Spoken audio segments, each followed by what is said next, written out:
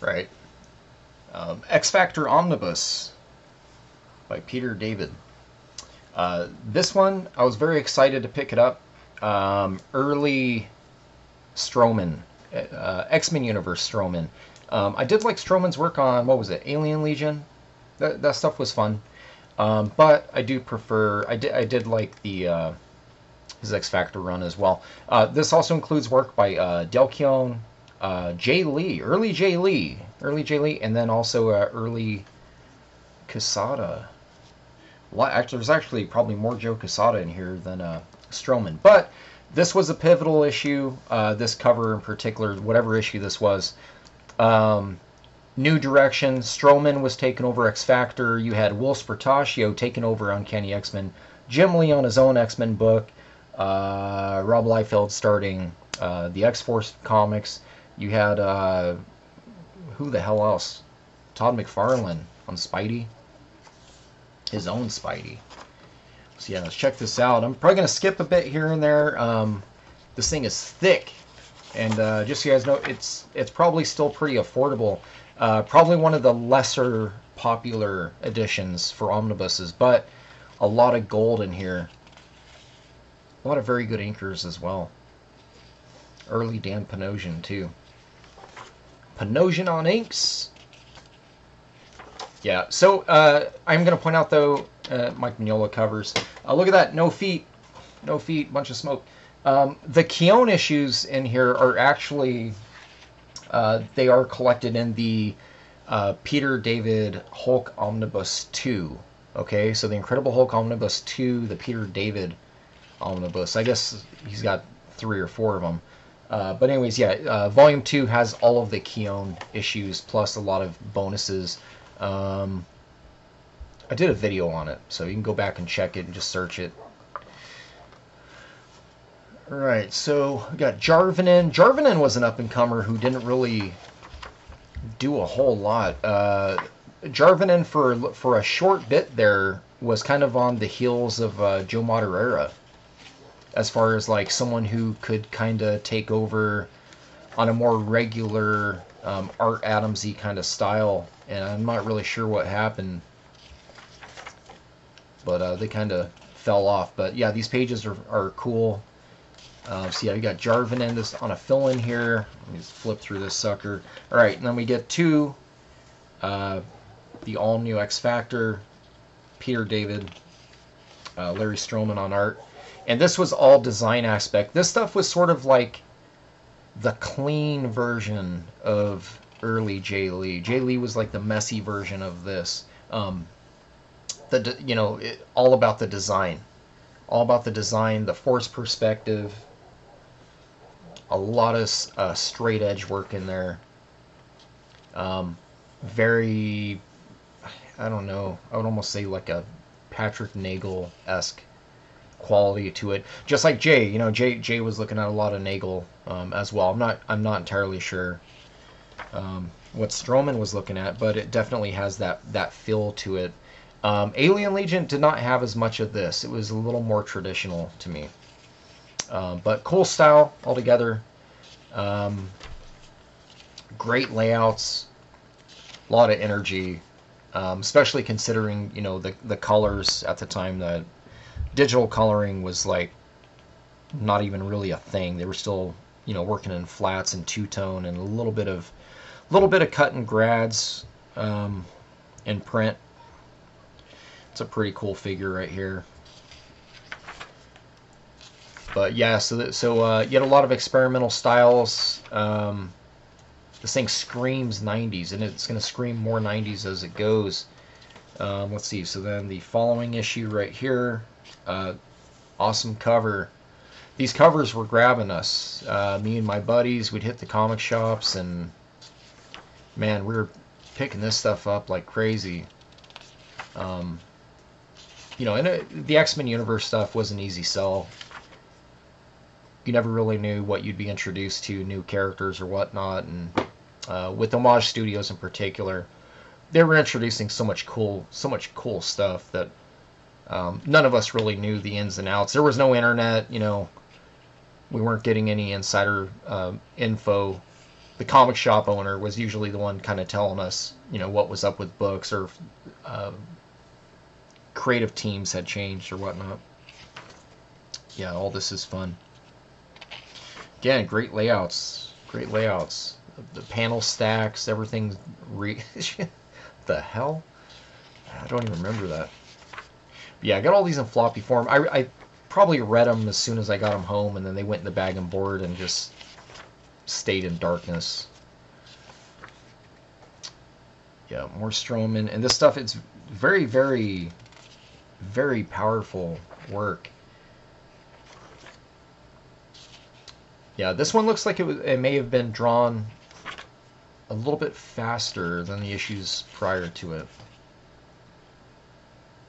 A lot of large panels where it's just kind of utilizing just the long stroke and the shadows. You got Sinister here, you can tell from the his little forehead gem emblem. Yeah, so these are all fun.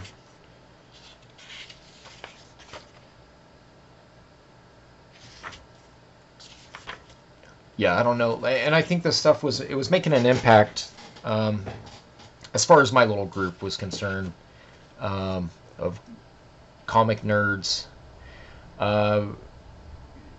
You know, and it probably had a little bit to do also with him being able to get his Tribe book put out, at least the first issue, by Image Comics. You know, not really sure what happened there, but he did the first book. And then 2 and 3, I think he did 2 and 3 independently. I actually have, I think he did 4 books. One of them I got from a show. I wasn't even aware that it had existed. But anyhow, this stuff here, man, this is an awesome cover. I feel like he's the probably the lowest rated, undervalued ex-office creator from this specific time period. But he was really, really talented.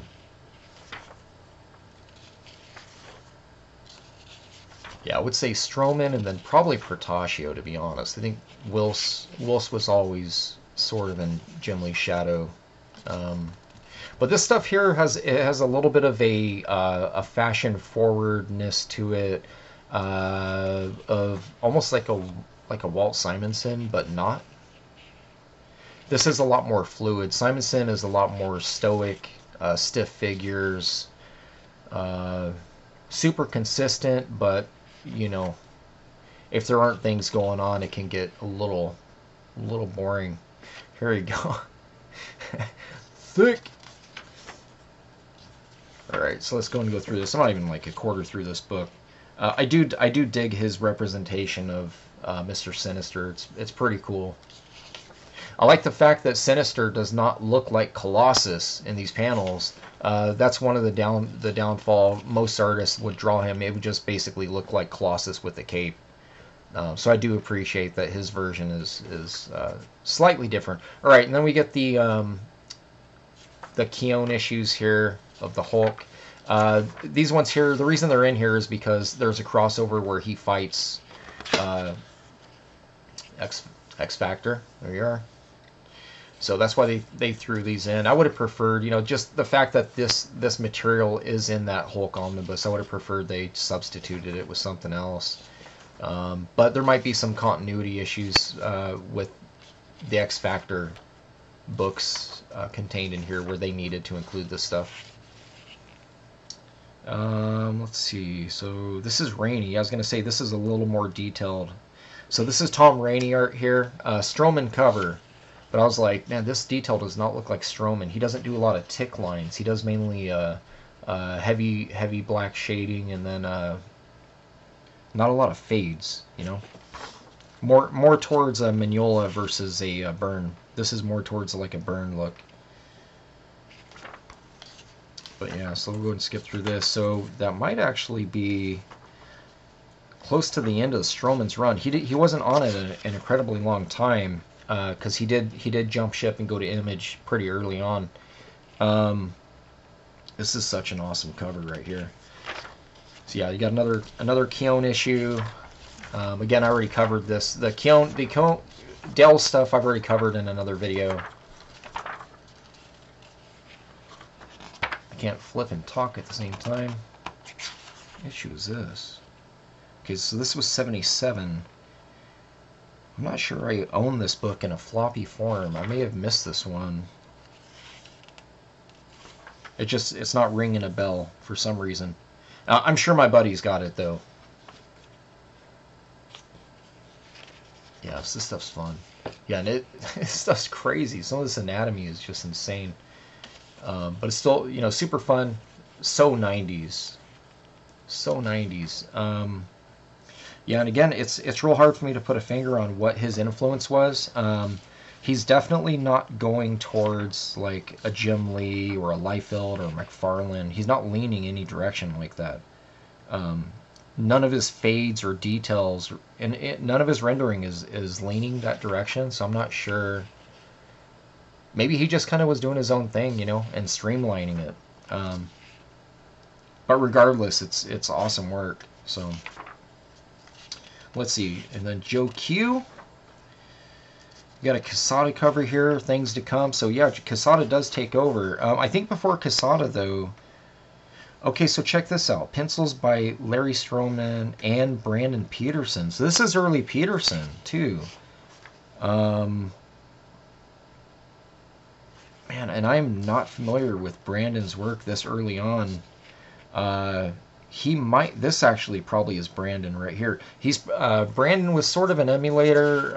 Anything he would be on, I noticed he kind of would emulate the popular artist on it. Like this is definitely a Brandon page.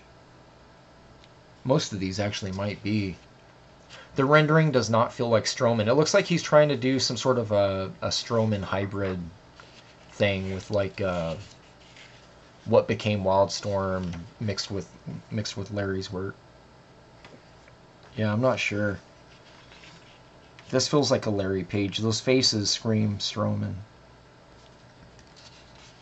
This thing, I'm not really sure right here. There's way too much rendering. I feel like Stroman would have just dropped a little more of this kind of thing going on. And I'm not seeing those geometrics inside of these lines. A little bit of soft lines going on. So this is probably Brando. All right, and then we got this X Factor annual here. I got this one. There is a Quesada story in it. You got a Derek Robertson story in it, and then you also got a Joe Mad, early Joe Mad.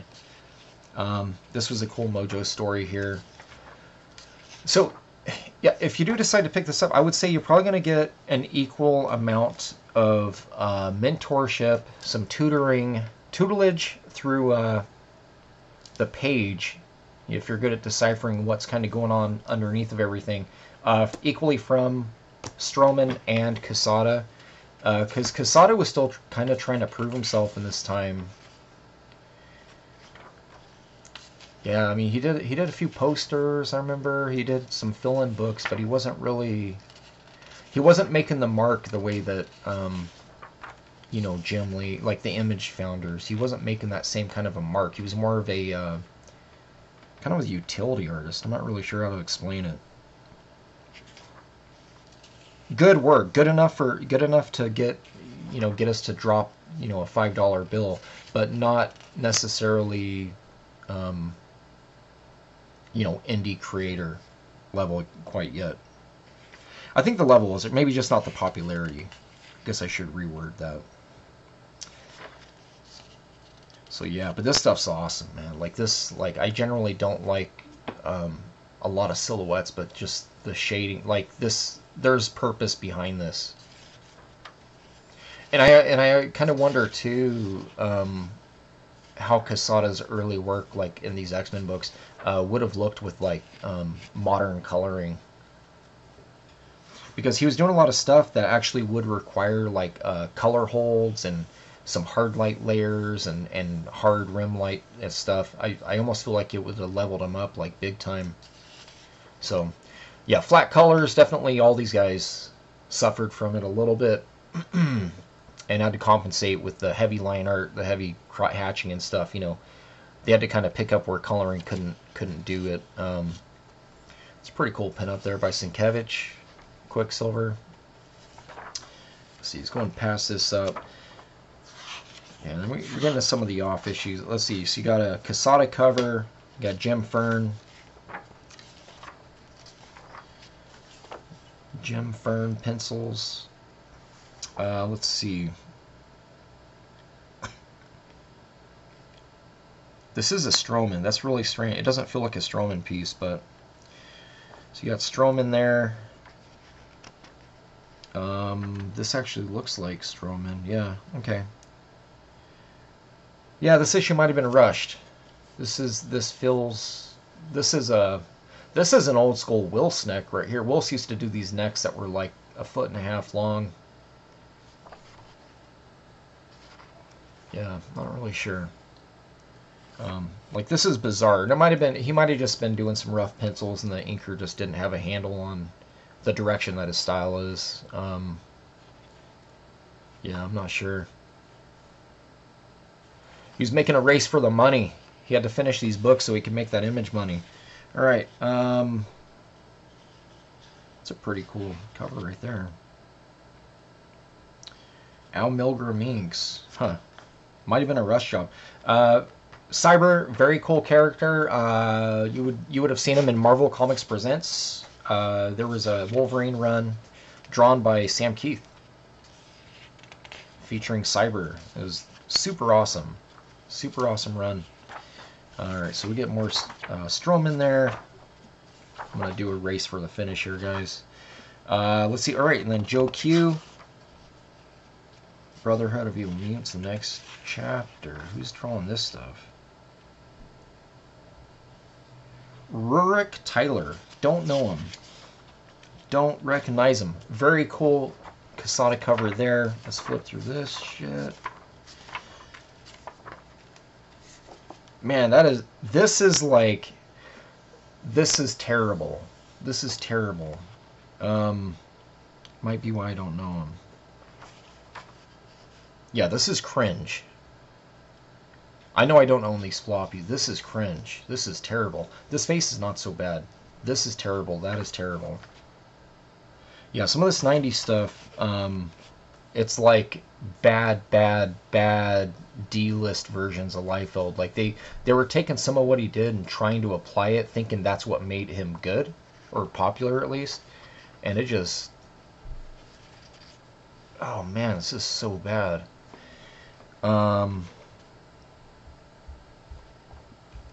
Yeah, whose idea was this? Alright, so then you got another Stroman cover here. Executioner Song, Part 2, Issue 84. Jay Lee fill-in. Man, Jay Lee. Jay Lee. All about Bisley. All about Simon. If you look at this stuff here, this is straight up. You could have told me back in the day this was Bisley, and I would have believed you. I would have believed you. Good work, though. Good work. I do miss this era of Jay's work. As much as I poke at it, I appreciate it. I would not mind having some 92, 93 Jay Lee on my wall. Yeah, and again, Jay, a master designer. Storytelling, not always right there, but understands shapes, flow, shadows. That's a badass panel. My buddies hated, I remember that they would gripe about that he blacked out Wolverine's entire face right here, and that might have been a like a mistake, but I kind of dig it. I kind of like that, you know, he stands out from the rest. It's just so dark right there. Some Sinister, another fill-in with a Jay Lee cover, badass cover. Yeah, this stuff's really good. This stuff's way better than the Namor run that he had drawn. But yeah, and then obviously, you know, this was all leading up to Jay Lee working on Youngblood Strike File, and then doing covers for Rob, and he did some posters too. He did some posters for Extreme, I remember. And went to work for Jim Lee, and then kind of did his own thing. Hellshock, and then he disappeared, came back again. This is an interesting one. This feels like Jay Lee mixed with Mignola because of the rocks. It feels a little too clean for him. This is a very cool cover. as well. But yeah, he's like, what if you take Simon Bisley and mix it with Patrick Nagel? That's what you get. That's what you get. Really good-looking females and dudes that look like they're 900 years old, but drawn awesomely. All right, so yeah, all this is fun. Let's go and chop through here. I want to get to more of the. This video is going to be way too long. Let's see here. So this is like a Ren and Stimpy thing, isn't it? Oh, Ren and Stimpy. Yeah, I was like, that totally looks like Ren and Stimpy. This is Quesada. He has a very unique approach to shading on faces. Very easy to pick out if you're familiar with his work from way back. He kind of abandoned this for a bit. He did a little bit of this kind of shading though in what book was it? It's one of the Daredevil book that he worked on with Kevin Smith. He was getting back into the more of the noir approach for shading faces for dramatical effect. This is a cool cover right here. Random. Yeah, I never really cared for the character, but he draws them very well. That's a fun panel right there. I like the little teeth. Yeah, so this stuff's cool. But yeah, Quesada right here. Yeah, top of his game. And again, it was like this stuff. The covers were enough to trick me, young to me, into buying into all this. And if I didn't like it enough, I wouldn't have got the omnibus, you know. This is not my cup of tea. Oh, here we go. Okay, back to more Quesada. Very cool cover. This is an awesome design. You got the hole, and then you get to see the team right through them.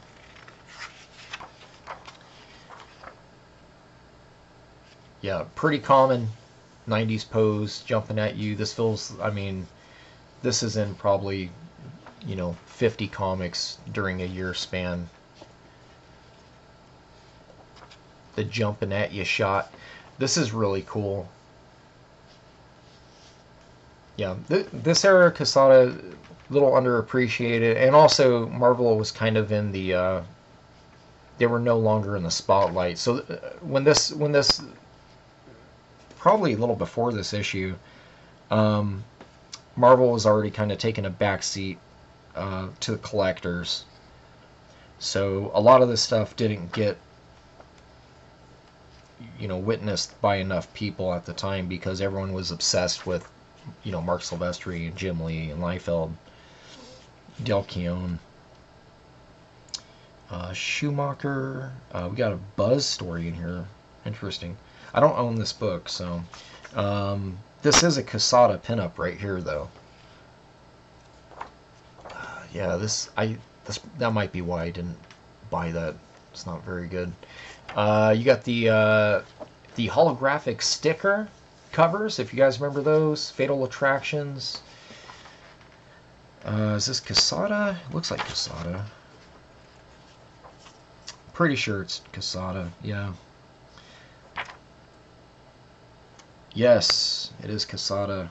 He actually gets co-plot on this with Lobdell. With Scotty Lobdell, my least favorite X-Men author. Alright.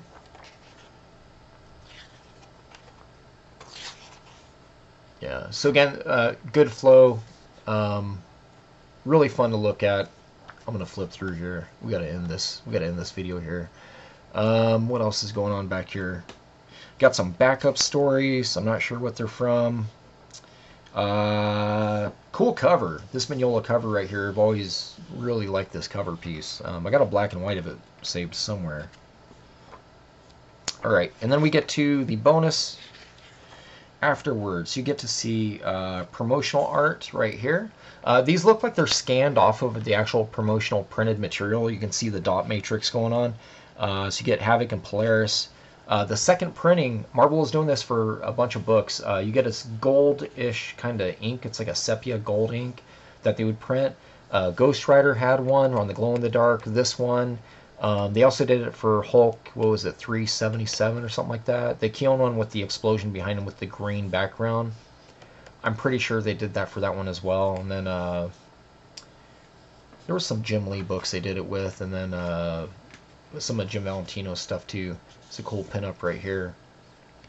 Let's see, who drew that? So you got Johnson. Yeah, that other piece is badass. Badass Keown right here. This is really interesting because this is a nice printing of this, and I feel like this was printed in that other one, maybe, but as a scan of the printed original. So maybe they found a better file to use for this one. Early Greg, look at this. Greg Capullo used to sign his name with the circles. Yeah, so early Greg Capullo. This is before Capullo took over on X-Force. Badass poster right here. This is Joe Quesada and Joseph, I think it's Rubenstein. Yep. Stroman. This is a very nice piece of players here. Cool pin up there as well. Totally 90s. 90s to the max. Early Adam Hughes, guys. Adam Hughes right here.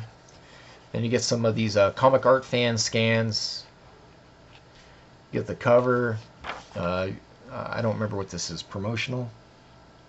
Oh, this was the corner box already created. Yeah, so this is the best way you're going to see it. This thing is small as hell. It's printed about yay big, like, 2.5 by 1 inch. Man, so good. Some J. Lee originals. Look at that yellowing. That's wild. Must be whiteout.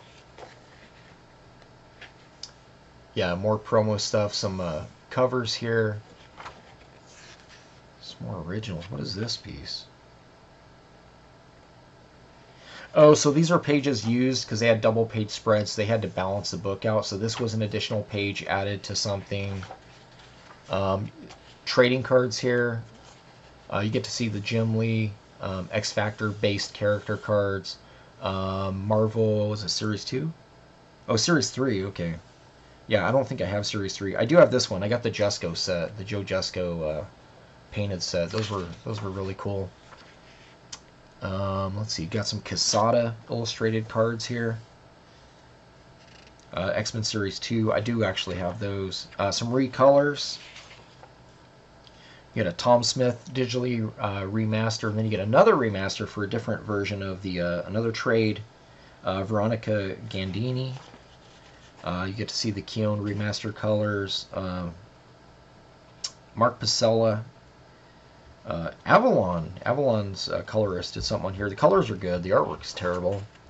And then we got Stroman with Chris Sotomayor. Well, it says Soto Color. I think that's Chris Sotomayor. Always does good work. A color remaster of the J. Lee, what's his face, Strife, and then a Sotomayor recolor remaster version of this X Factor cover by Quesada Milgram. So there you go. I think I got this. No, it's got a $100 tag on it. You could probably, I don't know. I don't imagine it being more than like 75 ships. So I'm in this now. Thanks for hanging out. Check out my other videos.